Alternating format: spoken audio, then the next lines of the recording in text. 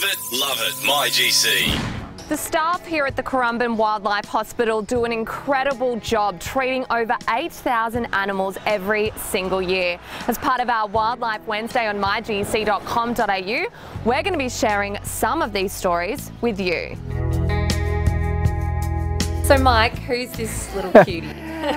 This is Henry. Look, he's a gorgeous little echidna. He's a youngster, he's probably about a year old, and he's turned up in the hospital here, just been clipped by a car. He's in very lucky. It could have been an awful lot worse. You were saying it's echidna season. So winter on the Gold Coast, that's the prime time to see these guys? Absolutely. Look, these guys don't like the heat. So it comes into winter time, they become much more active, and it's also leading into their breeding season. That starts in the middle of winter, so you know, the echidnas are very active this time of year. They start to come out during the day, they're crossing the roads a lot more, so we see a lot of trauma cases, a lot of hit by cars, and a lot of dog attacks where echidnas wander into backyards. So it's a time of year to keep your eyes open for echidnas.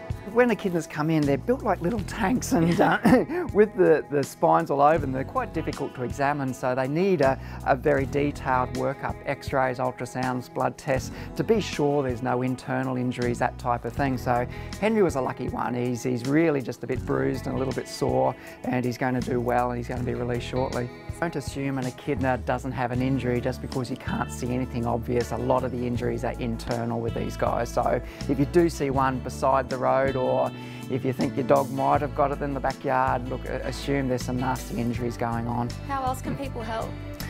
Look, you know, it's something that we really struggle funding-wise all the time. You know, these echidnas, we expect to get around 100 of them come through the hospital over winter time, and of course the costs add up, and if people can jump online, go onto our website at the Wildlife Hospital Foundation and donate, it really does help us out.